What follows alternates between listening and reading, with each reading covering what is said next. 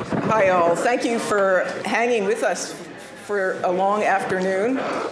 I want to get started because our keynote speaker is here. Jeff Hammerbacher has just arrived with having to deal with the congestion on the Bay Bridge, which can be just dreadful. But we're really delighted to have Jeff here. Jeff, as many of you know, is the co-founder of Cloudera, and he currently serves as their chief scientist. He's also an assistant professor in the Icahn School of Medicine at Mount Sinai, and a director at Sage Bionetworks, which I learned from the internet, is a research institute that's developing platforms in governments to allow biomedical data to be collected, shared, and reused. Hammerbacher also conceived, built, and led the data science team at Facebook. He was responsible for driving many of the applications of statistics and machine learning, as well as building out the infrastructure to support those tasks. He earned a BA in math from Harvard.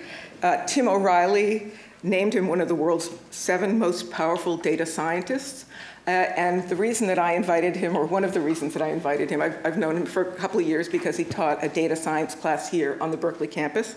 But I was also struck by the comment that he made that has gotten a lot of PR. He said, the best minds of my generation are thinking about how to make people click ads. And I thought it might be nice to get him to come and elaborate on that. So with no more ado, just help me welcome Jeff Hammerbacher.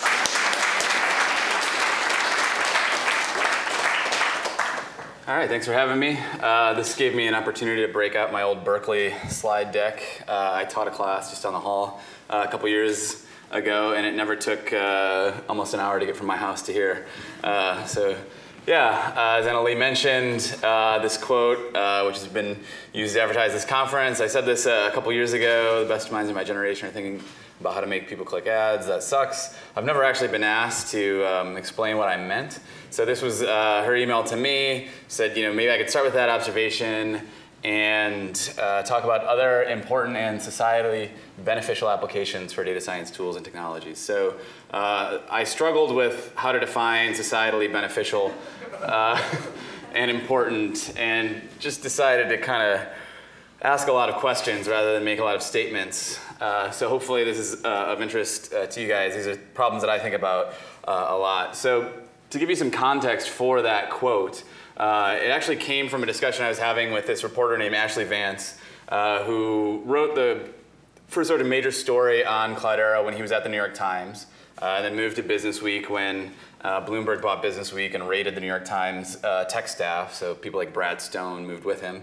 And he stopped by the Cloudera office one day to catch up about this book that he wanted to write about building a brain. And I thought that was very interesting. And so we were having this long rambling conversation about people working on different ways of simulating cognition in silico. And several months later, he just sends me an email saying, oh, hey, my editor needs this story on the bubble in Silicon Valley. Do you mind if I use a few of our quotes, of the quotes that I got during that discussion we had? And I was like, sure, why not? And then it turned into this piece on me taking down the tech industry, which was kind of surprising because it was, they were just kind of off the cuff comments while we were talking about a topic that was really interesting to me, trying to simulate cognition. So in any case, it felt a bit taken out of context. So there wasn't really any deep, I wasn't writing a PhD on ethics, and I wasn't sort of like an anthropologist studying Facebook from the inside. I was literally just talking about a problem that I found interesting, and he asked me how this related to the stuff I used to do, and that sort of came up. But if I had to, I am a bit predisposed to dislike advertising. So I don't know if anyone's read ththese books. So I have my liberal arts education to thank for having come across these 2 books in my education in college. And these are a couple books by a guy named, I don't even know how to pronounce it, I've only read it, Roland Marchand. And they kind of document how in the early 20th century, American society started to have this adverse reaction to these lumbering corporate conglomerates that were emerging. And these 2 books kind of chronicle how those corporations worked with advertising agencies to craft kind of the consumption ethic and the notion that these corporations were heroic and doing great things for American society. So maybe this sort of poisoned my brain for when I ended up out here on the West Coast, but they do a good job of making you think that these corporations and their PR arms did not have the best interests of the consumer in mind. And it's quite well researched and has some pretty pictures. So I thought about why that sucks, that people are all thinking about advertising so much. And I came up with a few different categories of concerns that I have about the proliferation of measurement technologies and data storage technologies and software to analyze data and make predictions. So the first category that I decided to talk about is just the ubiquitous corporate surveillance that characterizes modern society. And I thought this was kind of funny. I went on my Amazon profile, and so I started working at Facebook on April 30th of 2006. And you can see that 2 weeks in, I bought this book, Database Nation, The Death of Privacy in the 21st Century. So this is, I think that Simpson Garfinkel was somehow affiliated with Berkeley when he wrote the book. It's a really remarkably prescient book written in like 2000, 2001, where he really documents what's going to happen in 10 to 15 years in the future. And I remember reading this book when I was first starting to work at Facebook. And part of the reason I took that job is I was kind of a weirdo privacy nut. You know, I used to protest DRM with Richard Stallman in New York and things like that, and hung out with Creative Commons people. And so when I first read this book, I thought, well, it's a good thing that I'm the one at Facebook, because at least there's someone who's, you know, the person who I guess, you know, has pseudo on this database is cognizant of these issues. And so this book's really interesting because it makes the case, it makes many interesting observations. One of the cases that it makes is that a corporate actor should not be the one to administer our global ID database. That all things being equal, none of them are really good paths, but given that this global ID database is going to emerge, it should probably be owned by the government. And so it's interesting that in certain societies like India, the global ID database is going to be owned by the government. And in certain societies like America, the global ID database is going to be owned by corporations. So we're kind of running an A/B test right now on which society is going to do better. So that was one issue. Another issue, so this picture looks pretty innocuous. It's a car rental stand. And I didn't take a picture, but I was recently renting a car in Cleveland, Ohio, where my wife and her family live. Well, where she grew up. She lives with me now. And it was late at night, and we were in this kind of like weird outpost off of the actual airport to pick up our car. And I looked up and I noticed there was this camera behind the register, and actually, and when we were in, there was like 16 cameras. It was crazy, and I was like, "Wow, is this? You know, do you guys have security issues? Are they keeping an eye out for you guys?" And the guy looks at me and laughs. He's like, "Those aren't there for my security." He's like, "Those are there to make sure that I don't steal things." And it was really interesting how I thought, "Oh, you know, I saw this camera, and I immediately thought." There must have been some, you know, corporate overlord thinking that this person, I need to look out for this person and make sure that they're going to be safe. But in reality, the way that the corporate overlord looked at this person was like, I hope he doesn't steal stuff when I'm not around. Let me put in a bunch of cameras to make sure. These things all make me very uneasy when I think about just how much corporations are measuring about human interactions today. So we're not really making considered decisions about what gets measured. So when you think about the camera so this poor line employee of Budget Rent-A-Car has like 16 cameras trained on him. But I'm sure there's some white-collar crime occurring somewhere in corporate offices of Budget Rent-A-Car, which is going to have a vastly larger impact on the economy, and there are 0 cameras trained on that person. So deciding what we're going to measure is like an actual political and ethical choice. And we're making them within the, I guess I'll jump down to one of my favorite topics. I don't think I put it on this we'll talk about that later.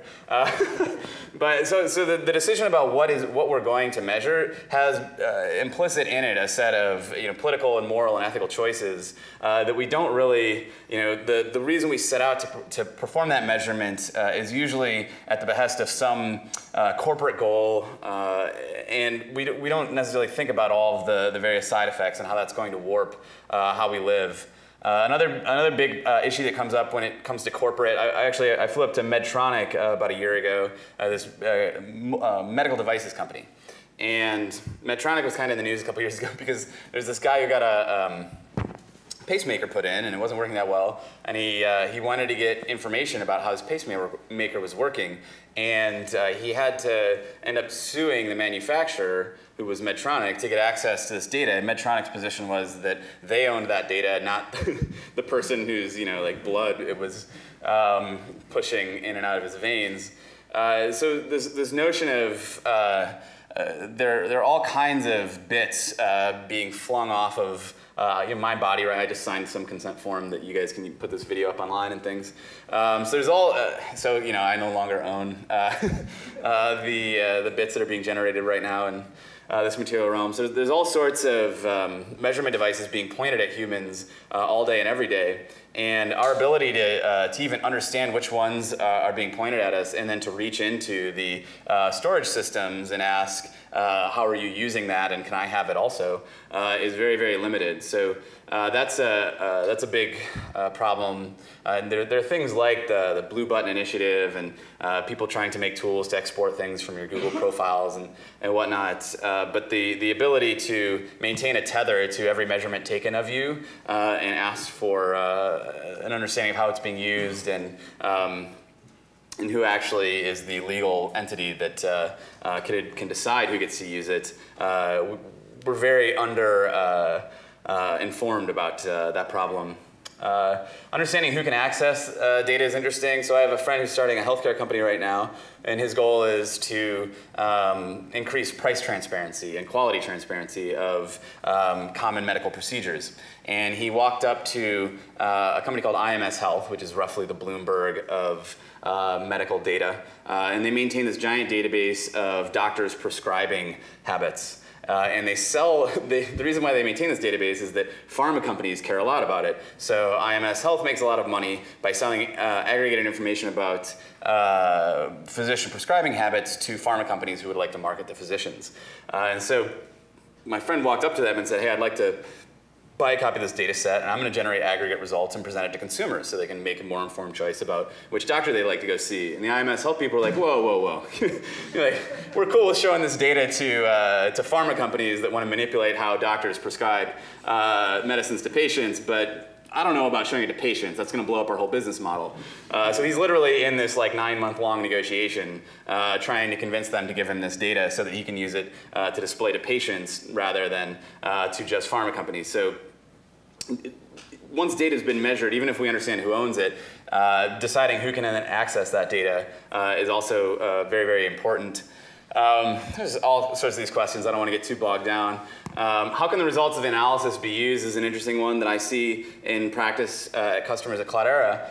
So one of the things that I've learned is in highly regulated industries like credit cards or healthcare, your predictive models, you have to be able to explain what each feature is in your predictive model because there are certain features that you're allowed to use to make predictions and certain features that you're not allowed to use to make predictions. And that was quite surprising to me and obviously very, very easy to game because it's very easy to create correlation structure between features and have one feature which is really just a proxy for another and that's not written into our laws in any way. So it's interesting how we're trying to control. There has been some attempt to control how the results of analyses are used, but they're quite easy to get around.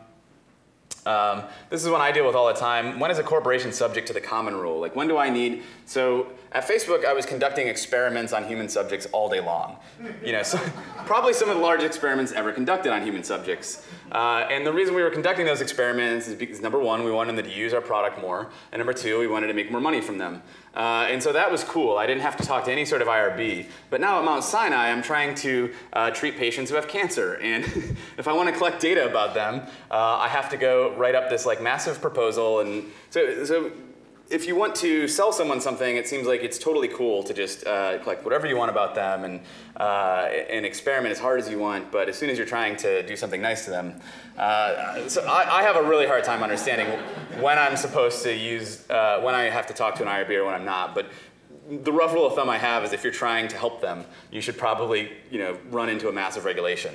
And actually, this bottom one's a personal concern of mine. One of the things that I remember about growing up in the Midwest in this like pre-internet era was discovering like-minded individuals because we had all spent time ferreting out interesting subcultures and learning a lot about them, and then finding a bonding because like that was like some weird area that we dug into. There are no like safe spaces right now, I feel like, for counterculture to happen.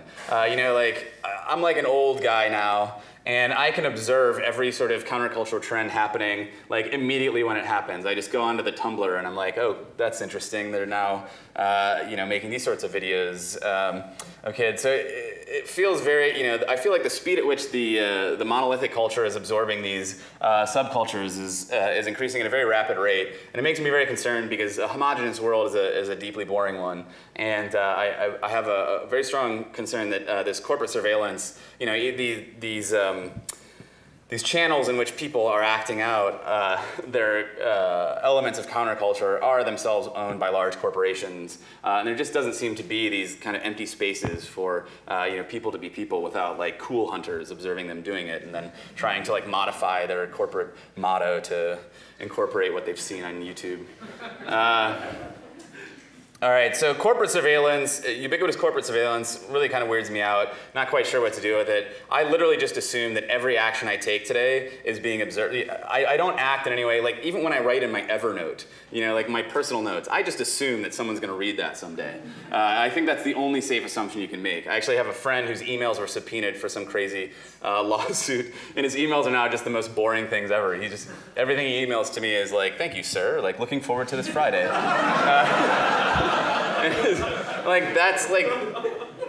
That's how all of our interactions, I feel like, are going to be soon. So that concerns me. So the other, related to that problem is just the corporation as a container for work. So there's this real, when I left Facebook, what I did was I started a company. And it was a venture-backed company.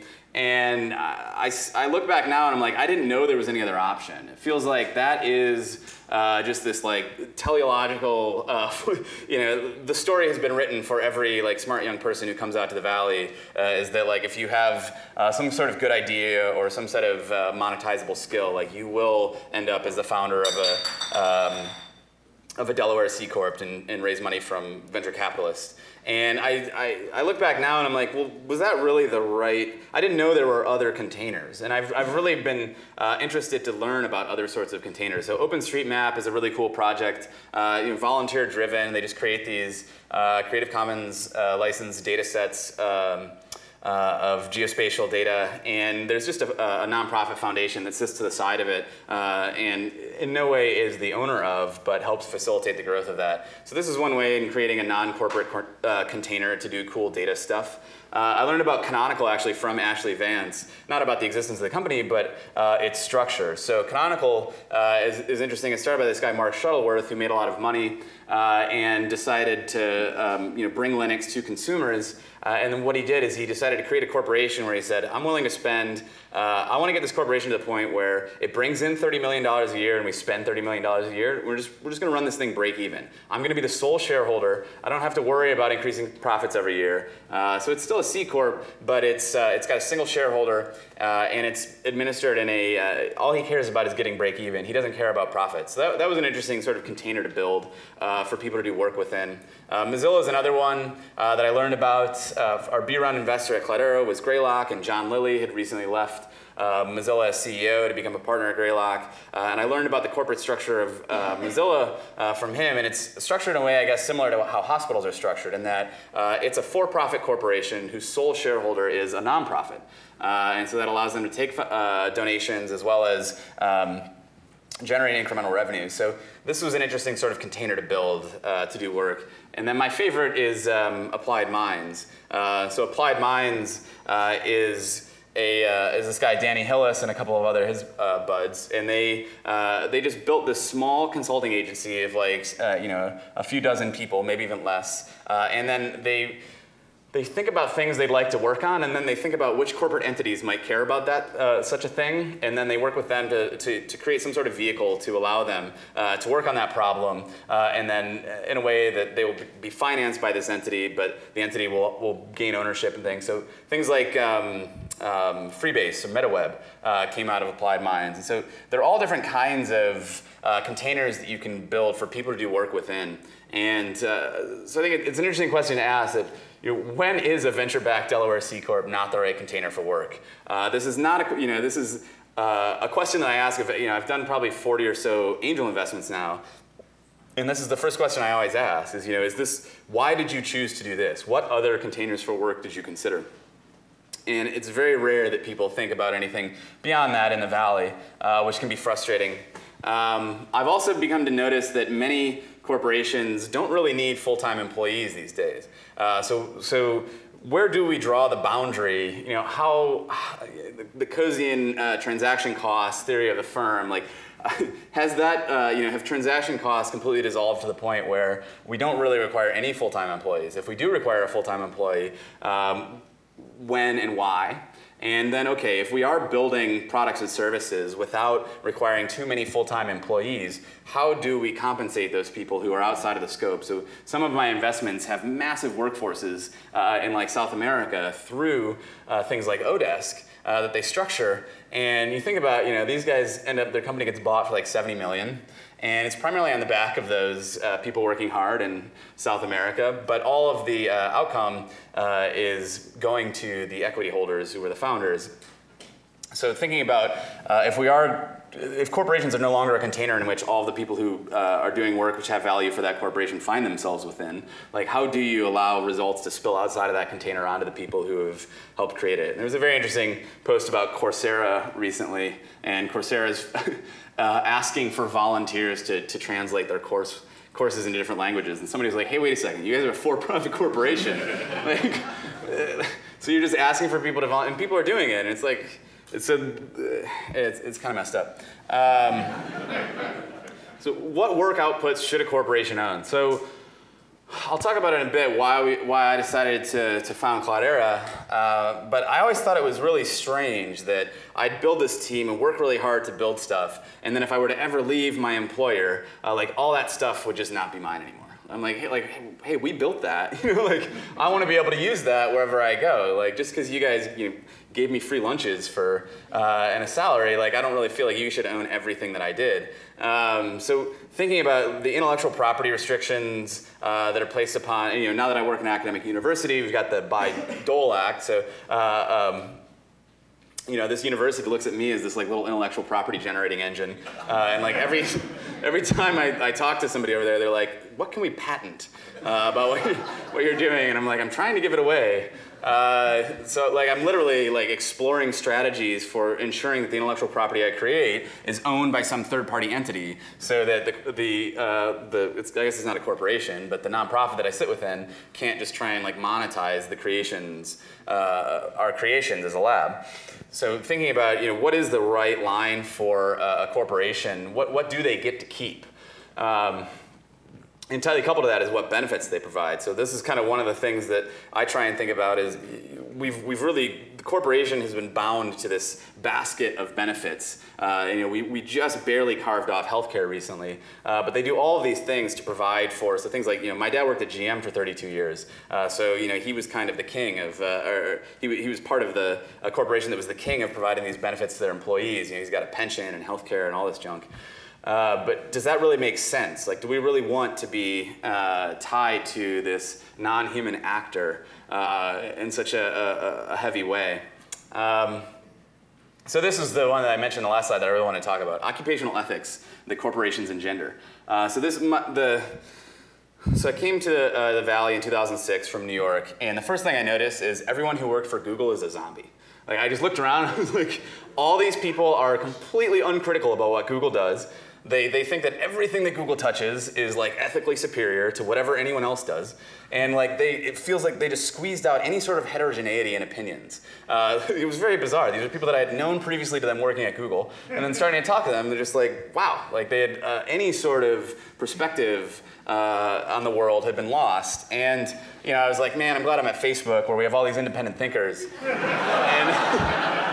And like 2 years later, I look around and I'm like, whoa, like we got Googled. Like we like everyone I was talking to, like it was, you know, so the way that I describe the process of turning from a startup into a company is you take all these different vectors that point in a variety of directions, each with a different magnitude. And so you have this sort of like Brownian motion of a company. And then like as soon as, so you're basically trying to hill climb. And like as soon as that corporation finds a hill, the first thing they do is they just start shedding all the vectors that aren't pointing in the direction up the hill.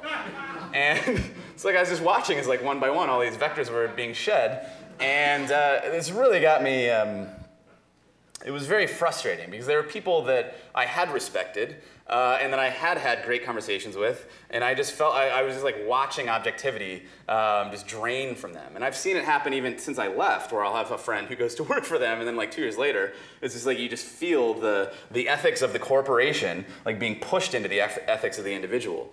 And there's a really wonderful book on this actually that I found several years later called Moral Mazes, which is this like, it's sort of, I don't know if you guys know, there may be some philosophers of science in here, so if you guys have ever read the book Laboratory Life, it's this wonderful like thick description ethnography of biologists doing science, and Moral Mazes is like the same thing for middle managers. And he just like sits there documenting like all of these crazy things that are happening inside of this like 1970s corporation. And all of he just talks about kind of the fundamental anxiety of a middle manager due to the relentless, what's he called, like moral probation. You know, you're constantly being pushed through these decision-making cycles in which like your superiors and your peers are evaluating you as to how close you hew to the corporate ethics. And so this was, I think the thing that concerns me most about corporations as a container is this, the fact that an individual's ethics are warped by the corporate ethics and invisibly to most individuals, which is very, very concerning to me. So corporations interfacing with governments, I feel like has been covered pretty heavily in the press. Another one I think about a lot is this, when does a product become a utility? So whenever I'd sit down with Zuck and he'd explain to me like where Facebook was going, I was like, huh, like, that seems like something that like the government should know. Like this, like, you know, aren't we going to run into antitrust laws and all those sorts of things?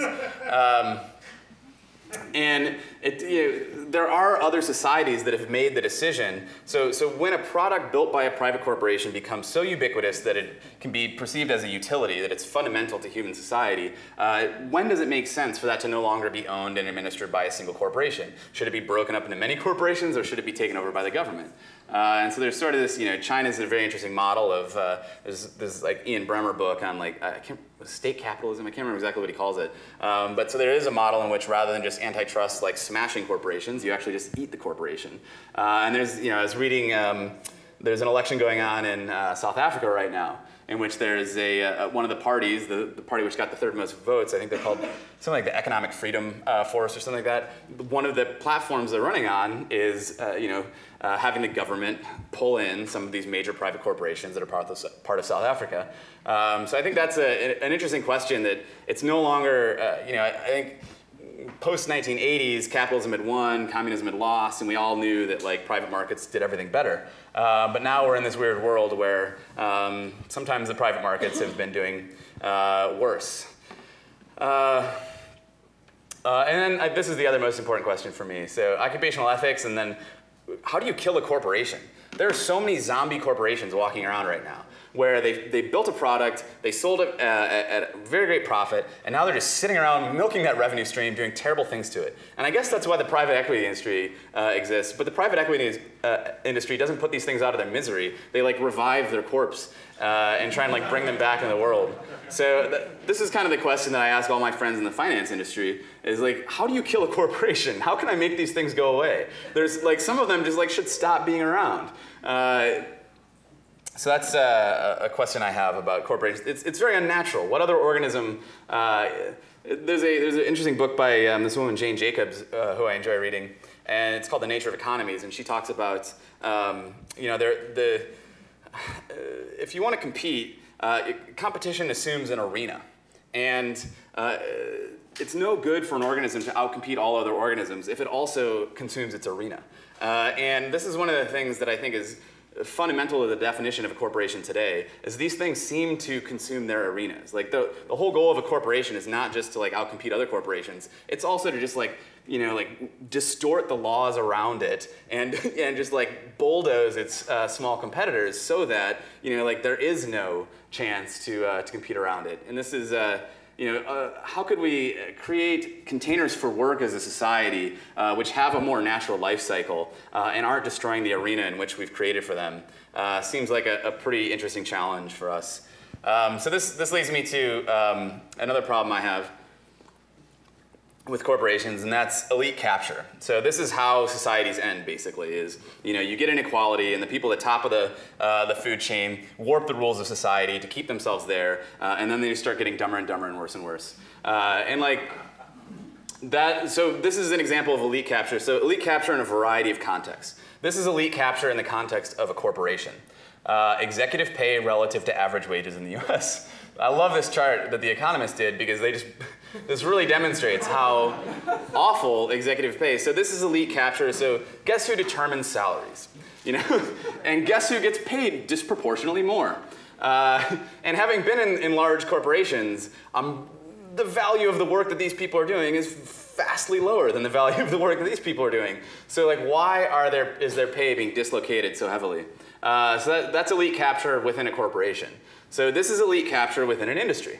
So I think it's mind-boggling to me that people still have this apparently hasn't impacted the impression of consumers about either of these brands in any way. But these brands are like railroad or steel companies who are just colluding to push down the wages of their workers, and it doesn't matter because next year all the smartest kids who graduate from Berkeley are going to go work for one of those places. So they know they own the talent pool, so it just doesn't matter. But this is what it looks like for elites to capture an entire industry. So rather than just distorting wages within a single corporation, this is now elites distorting wages across an industry. And we don't have to confine it to just the tech industry, it's the whole economy. So corporate profits versus average wages. So all corporations in general today are churning out more and more cash and giving less and less of it to their employees. So this is enriching capital. This is enriching shareholders and the executives at the expense of the individual contributors.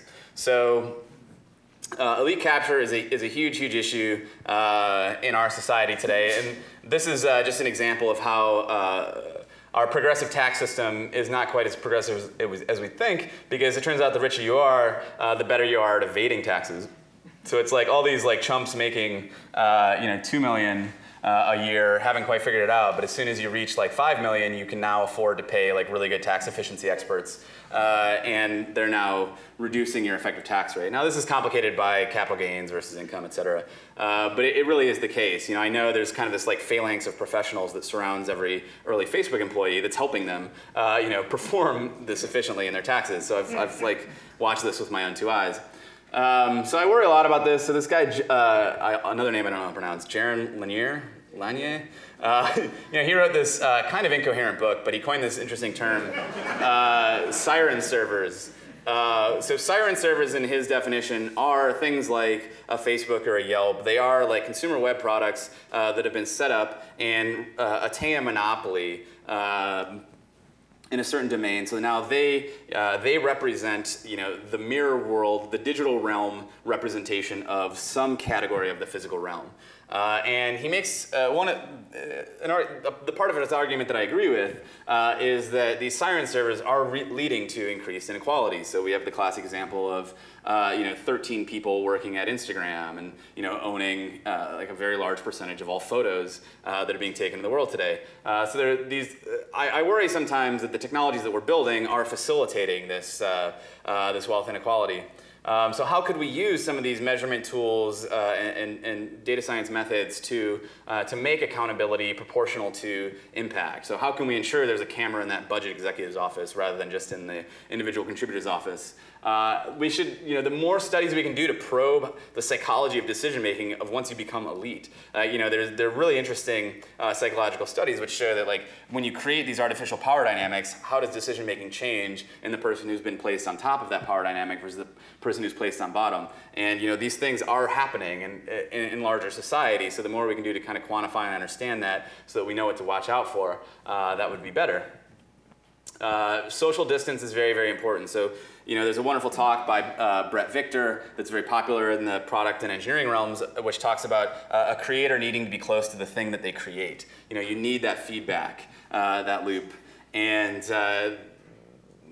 the people who create society for us are these elites, whether we like it or not. We'd like to think that we live in this like representative democracy, but the people at the top of that food chain are sort of depends on how you define definition, but sort of by definition, these are the people who are creating the structures of society. And if they're not close to the thing they're creating, then we're going to end up with a shitty society. I think anything that we can do to try and decrease that social distance between elites and the rest of society will hopefully allow these elites to grant us a better society. And then, most important of all, I think that the whole, America is literally a society which was designed because elites had kind of fucked up, and we wanted to figure out a way to prevent them from doing that in the future. So. There was still a little bit of, universal suffrage wasn't quite something that they had wrapped their heads around at the time, but they were heading in the right direction. So I think that rather than perceiving the Constitution as this fundamental document like the Bible that just shouldn't change and they nailed it and let's move on, the design of society is sort of the most important problem that we could be working on, and I think that probably the biggest problem you have to solve when designing a society is figuring out a way to ensure that the people who win one round don't get to mess up the rules for all the people who are coming to play in the next round. So this is the last section of my concerns, and I realized I've hit 6, so all the fun stuff I was going to talk about, the good things, I didn't get to. Taking action. So we can do data science, and we learn stuff from data, and now we want to change the world based on what we've learned. I'm also a little bit concerned about how certain can we be about what we've learned from data. So this was kind of weird. This happened a couple years ago. I don't know how many people are familiar with value-added scores. Is that something this is a fascinating linear regression that is performed by economists or social scientists to try and suss out just how good a teacher is. And it's like a valiant attempt. They're using pretty reasonable modeling tools and techniques to try and suss out whether or not a teacher is good. Now, have they completely nailed it? Definitely not. However, the Los Angeles Times just kind of ran with it. And so they took the output of this linear regression and they decided they were just going to publish a list of the top 100 value-added math teachers and the bottom 100. So this is sort of like the data science scarlet letter. And I chose to give the top 100 value added because I thought it would be kind of mean to put the top 100 or the bottom 100 value added. And you're like, okay, I get it from one sense because they're public schools, and if you're sending your kid to that school, you want to know how good the teacher is. But I worry that this paper is kind of running a little bit too quickly with the results of this modeling exercise. Having built a few of these models in my day and tried to convince people to use them, I'm kind of surprised that people wanted to use them because usually it takes a lot of coaxing and convincing to convince an executive to make a different decision based on the output of a model. But in this case, I kind of feel like they went too far the other direction. This made me really nervous when I saw this because there is in no way certainty about the value-added score and its ability to truly capture the goodness of a teacher. And I'm afraid that by clothing it in science and sending it out into the world like this, we've jumped the gun a bit and we've made these teachers' jobs much harder than they really needed to be. And they already have a very, very hard job. So that's figuring out whether or not a teacher is good. And the data is pretty sparse. So there's this other book that I've read recently that I really, really enjoyed. And so this is global warming. So I started thinking one night, I was like, how good does data need to be to convince people of something. So forget like trying to convince somebody at Facebook to change a button color from like red to blue. Like this, like what if I wanted to convince someone that like global warming was happening? Like what are the efforts that have gone into that? What are the counter arguments that have been made? Let's find like the most controversial discussion about whether or not the data proves something is or is not happening. Let's see what's happening, and see. Yeah, I bet this is like a cauldron of learning about how to convince people about something with data. And so this vast machine book is crazy. We've been putting these weather stations around and collecting data about weather systems since like the 1600s, like these naval logs from ships flying around. And we've been building these massive simulations of the weather system and progressively making better and better predictions. So there's like the body of evidence that we have for global warming is just like outrageous. And it's still not enough to get certain people like over the hump. So there's clearly, I conceive of that problem of saying, okay, when we feel like we truly have enough evidence to be certain about something, then convincing people to act based upon it. I feel like that should be something that is within the scope of data science as a discipline. And clearly we're missing something if like the body of evidence that we've collected for global warming being as large as it is, if we're still not able to then convince people to make behavior change, there's sort of this missing link in moving from certainty to behavior change, which I think there's still a lot of work that can be done. So in terms of taking action, there's a lot of different questions I have here. What problems should we be solving is kind of this very basic one. There's this really nice kind of criticism of the technology industry. Oh man, I just forgot the guy's name, starts with an E. But he coins this term solutionism, which is kind of like Morozov or something. So solutionism is kind of this mindset that you see in the technology industry where it's like, we can do this, so we're doing it. And it's like there's this missing piece there where it's like, we can do a lot of things, but like which one of them should we do?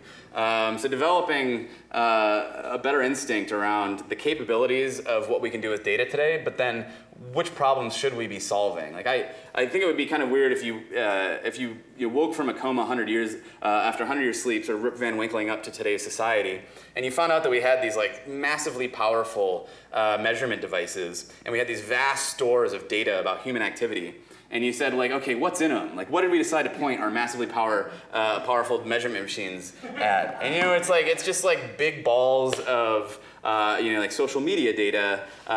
It has like the amount of instrumentation. If I looked at the syslog of this laptop right now, I would know more about what's happening inside of this computer than every measurement that's ever been performed on me at every doctor's office in the entire world, right? So like our human bodies are so poorly instrumented today, and yet our human interactions are just like, there's 500 cameras pointing on every single one of them. And if I thought about like globally redistributing the measurement devices, dangerously close to some sort of socialism or communism, but if you sat back and said, rather than saying aggressively, I'm just going to reach in and redistribute them manually, but if I wanted to build a system which would cause the distribution of measurement devices to be different, like what would that different, what would we actually want to point them at?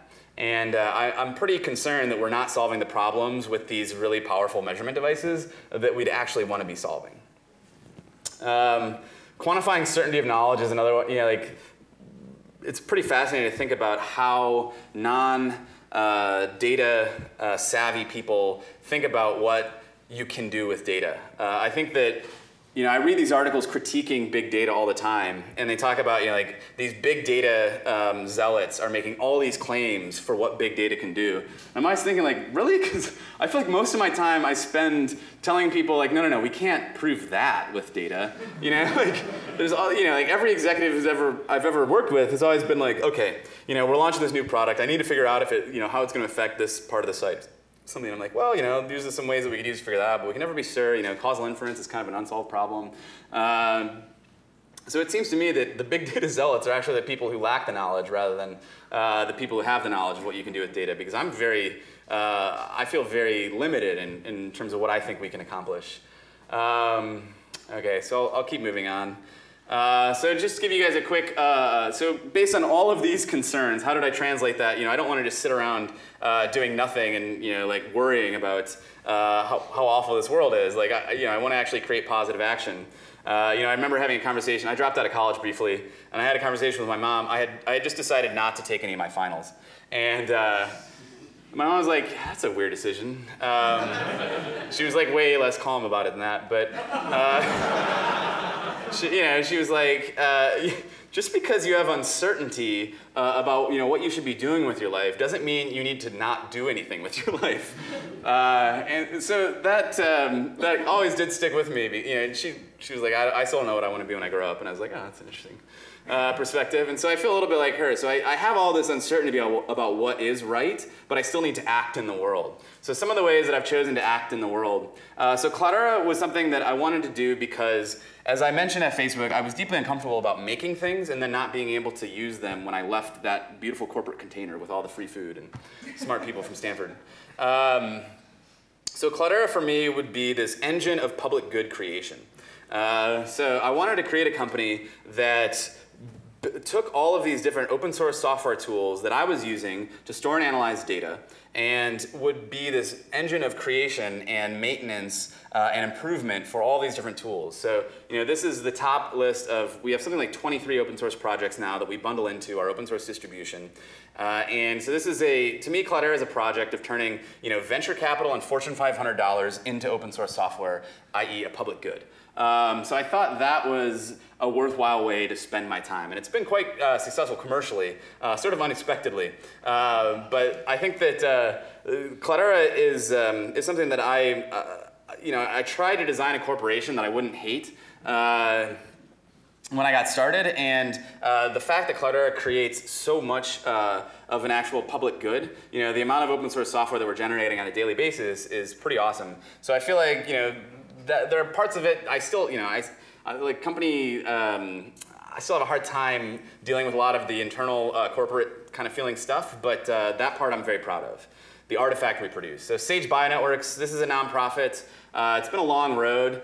They make a few different things. So the vision was to take all of these data sets, these biomedical data sets, put them up in some cloud data store, and stick a bunch of tools on that cloud data store for tracking lineage, for access controls, for compliance with encryption and things like that, and then make this hosted environment accessible to everyone to do data analysis. So they built this tool called Synapse, which does a lot of that stuff. It has fulfilled part of the vision, but what's really been hard is realizing that not just Sage Bionetworks, but there are probably 500 organizations, all of whom have the same vision, all trying to build the same thing. And so that's been an interesting experience. One of the things that came out of Sage Bionetworks that was really cool is this thing called the portable legal consent. And so one of the things that I've learned about biomedical research is that when you pull data off of a human, you have them sign some consent form which restricts the kinds of analyses you can perform on that data, and often doesn't allow you to, it often severs that link between the patient and the data after the data has been collected. So you can't recontact the patient for further research. So the portable legal consent is in the same way that organizations like Y Combinator have tried to take legal documents, which are common to starting a company, and templatize them. Portable legal consent is trying to templatize these consent forms. So when you're doing biomedical research and you need to have the patient sign something to allow you to use their data for research, you can use the portable legal consent, and you can know that there was a lot of thought put into what we wrote in there. And we tried to encode in the portable legal consent things like the right to recontact the patient, or things like the ability to use that data for research unrelated to the research that was originally collected for, as long as you recontact the patient and get their consent. So there's a lot of kind of best practices around consent forms that we try to encode into this portable legal consent. And that was a problem that I didn't even know existed, but it's one that Sage has made some progress on. And then we recently merged with this organization called DREAM. So this is a very cool organization, which was sort of Kaggle before Kaggle existed, for biomedicine. So they run predictive modeling contests in biomedicine, and this has turned out to be one of the more successful subdomains of Sage now. So we merged with DREAM, and we've been operating a lot of these challenges. And in fact, in my work at Mount Sinai, we're participating in one of those. So the stuff that we're doing at Mount Sinai, everything we do is open source. It's Apache 2.0 licensed. So we're trying to take these new tools for data storage analysis at scale, which use open source software, and we're trying to write open source software on top of that, specific to the biomedical domain, to allow people to work with high volume data sets that are common in the biomedical domain and to do operations on those high volume data sets that scientists and physicians need to do on a regular basis. So one of the things, we're actually just presenting this in Mainz, Germany right now. There's a member of our lab who's out there talking. So one of the things that we're doing is we're trying to build a cancer vaccine.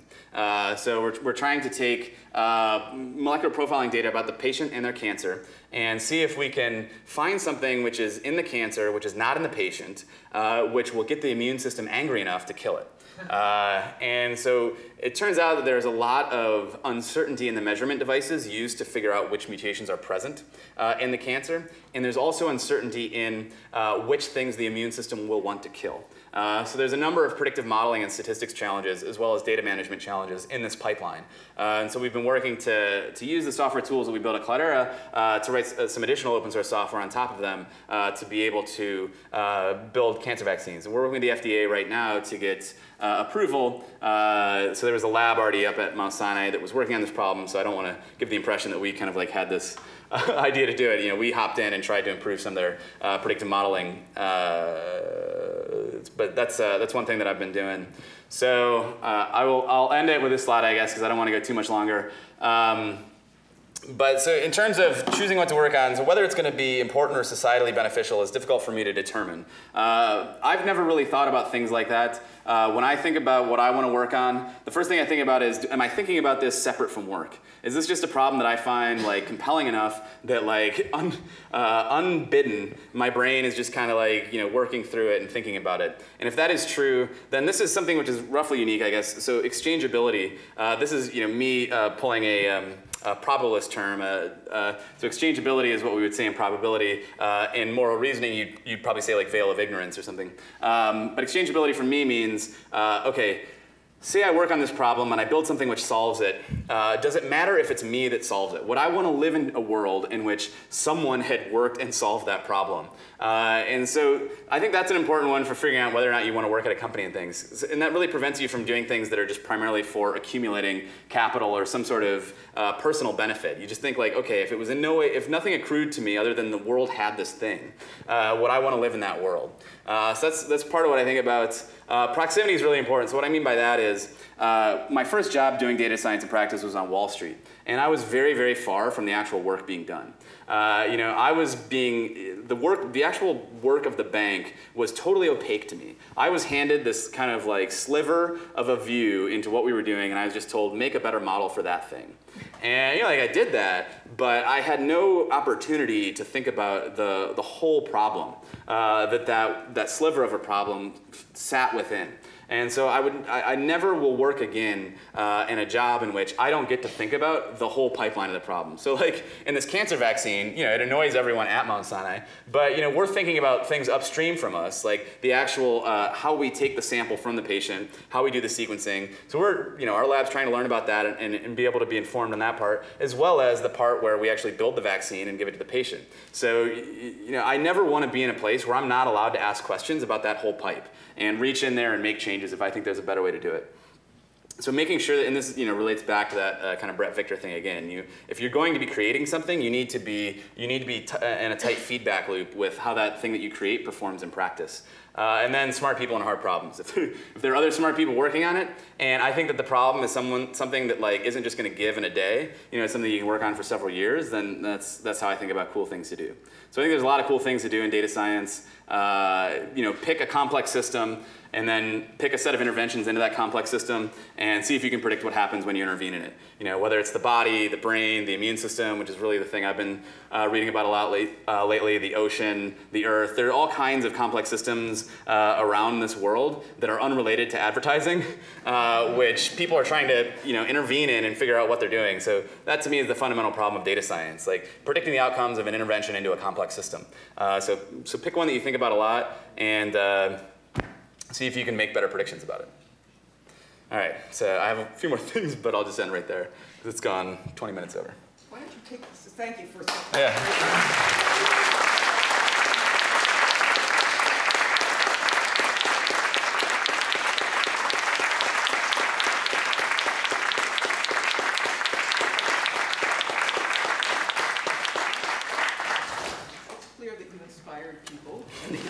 arts education has served you well.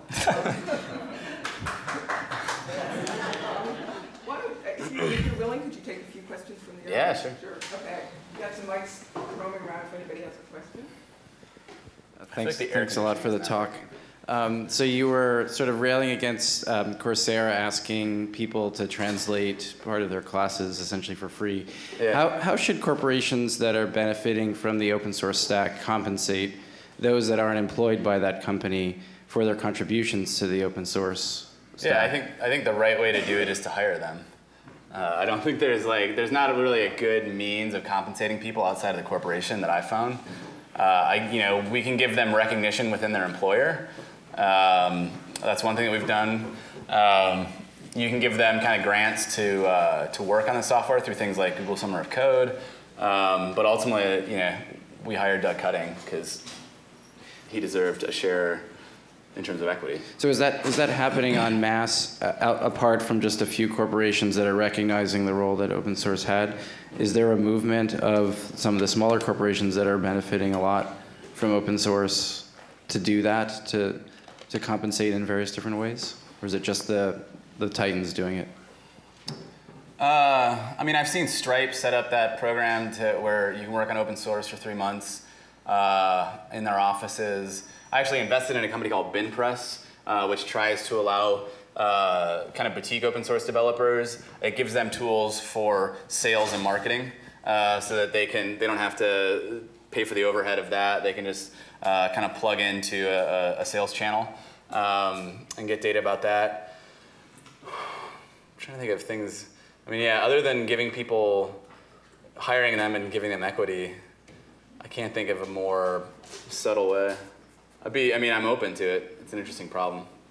Other questions? To your right. Hi. So I wanted to speak to the climate issue that you raised. Yeah. So I'm vaguely responsible for developing data science curricula for social scientists and providing tools. And you highlighted this really interesting problem that gets a ton of funding, right? But it's sort of pointed at STEM, the STEM end of the problem, the simulation end.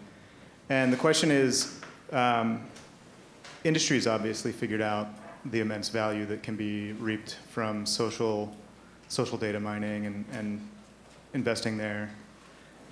Just given that you've been across these various domains, do you have a sense of where to get some traction for really investing in the social side of data science?